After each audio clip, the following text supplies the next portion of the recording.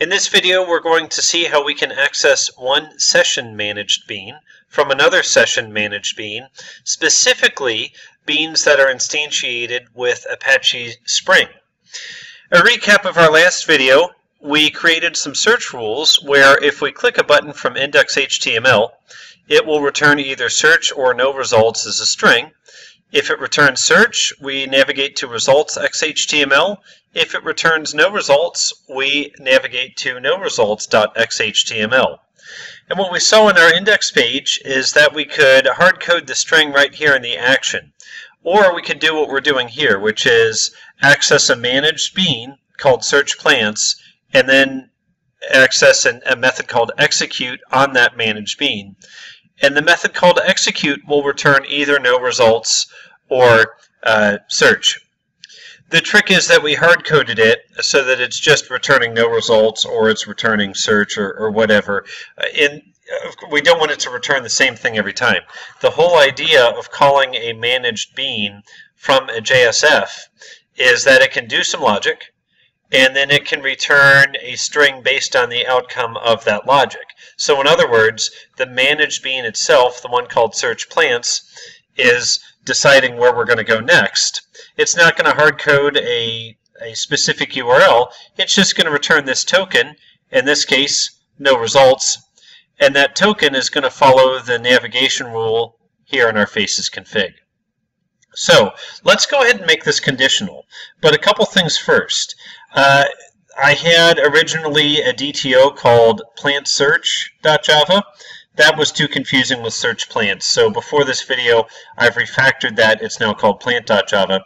This is just a typical DTO, or if you prefer a POJO, a plain old Java object. It has one attribute called name, and then a getter and setter for that. We certainly can and will add more attributes over time. But nonetheless, this is what we have so far.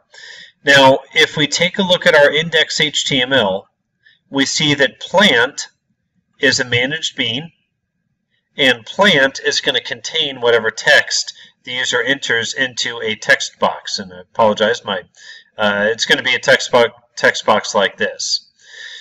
But a separate managed bean called search plants is going to be invoked when we click the submit button. And unlike a DTO, this is going to be a class that's going to do some kind of logic. Now the trick is we need to get this plant object into this ViewLogic class. So how do we do that? With plain old JSF, we're going to use an annotation called ManageProperty.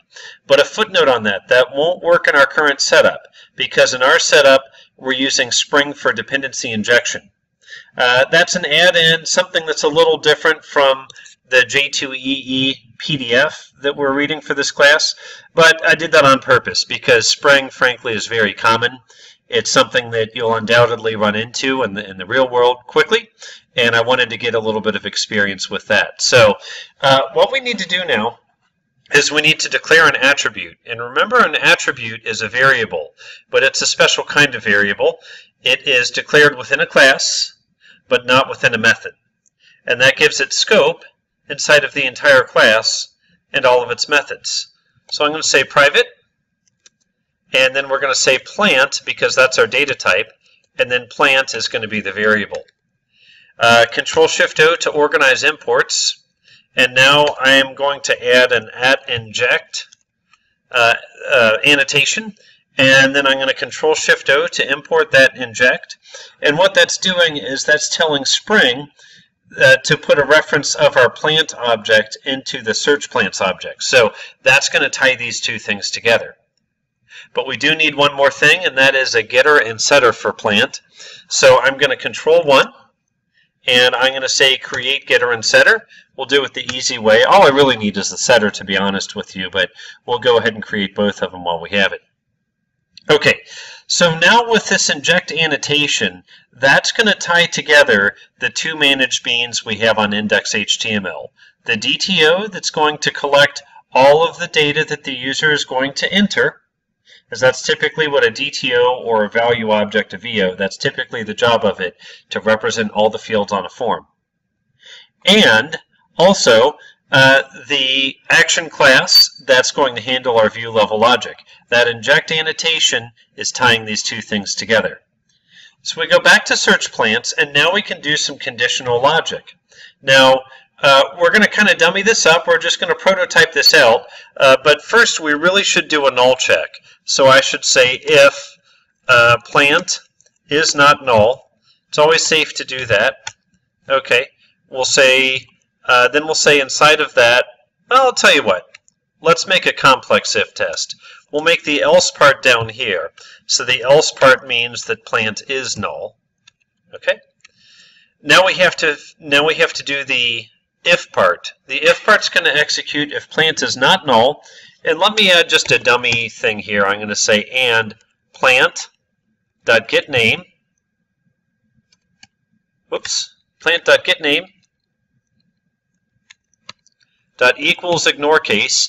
Important. Remember in Java we don't use double equals to compare string contents. That will compare variables, or essentially the place in memory. It will compare the objects or the place in memory.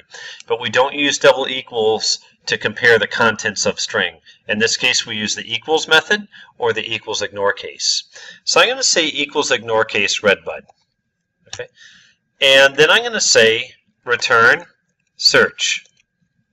Okay, so again, a little dummy data, but we're saying if the plant object is not null, and the plant name, in other words, what the user has entered into this text field, if the plant name is equal to redbud, then return search.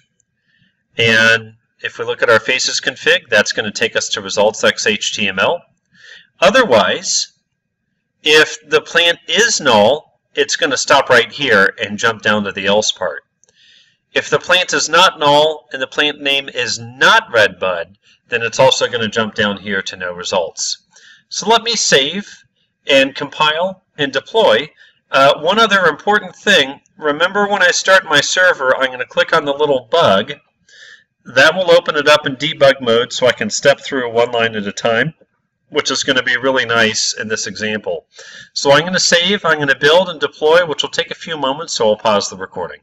Now the server is up and running, and we're at the home page. I'm going to type in Fuji, like a Fuji apple, and I'm going to hit submit. And it's a little off screen here, but you'll see at the bottom that my Eclipse is flashing because the breakpoint has stopped.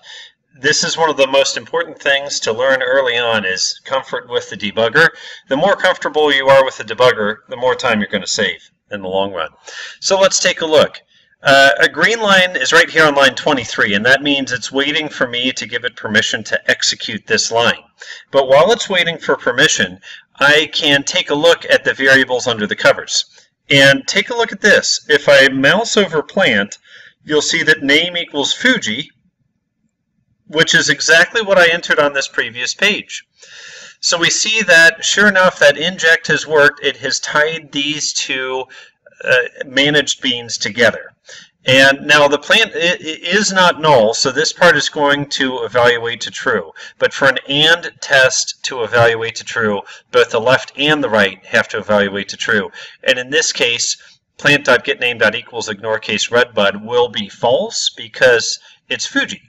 So I'm going to go ahead and hit the step over, which is the F6, and you're going to see that the green line is going to jump down to about 26 or 27. And there we go. We're on line 27. I'm going to hit play, and given our faces config, we're going to expect that no results is going to redirect us to the no results XHTML page. Let's confirm that.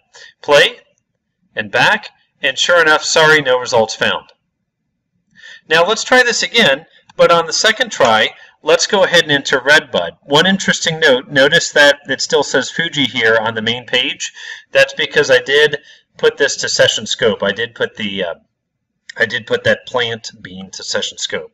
So that means it's going to be alive for the entire time I'm in this browser window. So let me change this to redbud, and I'm going to hit submit. And once again, hang on one second.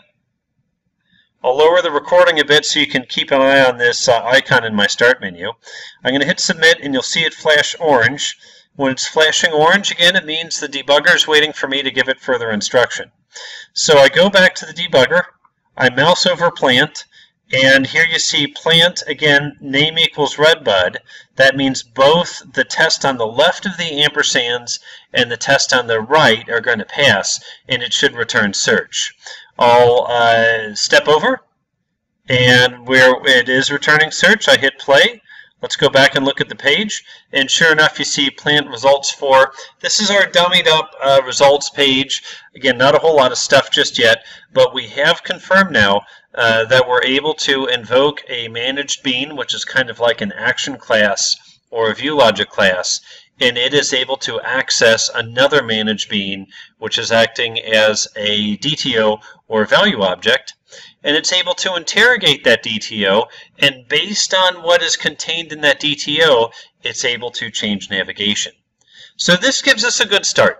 From here, we can explore more about the business logic layer, and we can explore more about JSF as well and some of the nice tools that we can use with JSF. We'll pick that up in the next video. I look forward to seeing you then.